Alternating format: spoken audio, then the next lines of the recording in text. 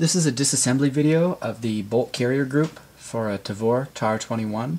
So this is the assembly as it comes straight out of the rifle.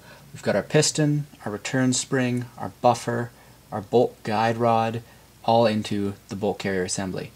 There's the bolt itself and the firing pin in the back.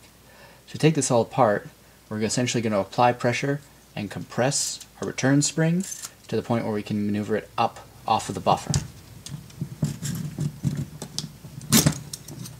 Then the buffer and the guide rod come out.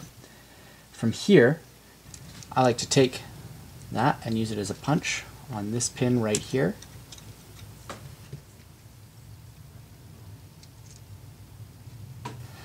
And there's our bolt and our firing pin.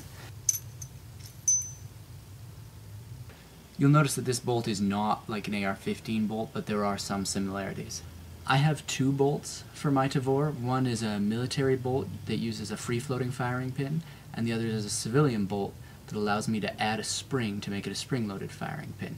And the reason for this is because it's possible to get a slam fire by using a military bolt and civilian light primer target ammo.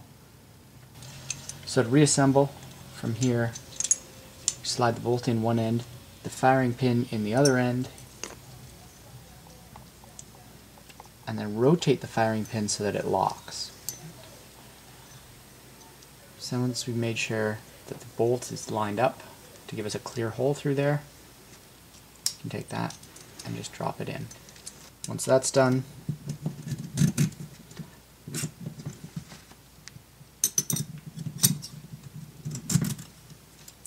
there's the whole thing ready to go again.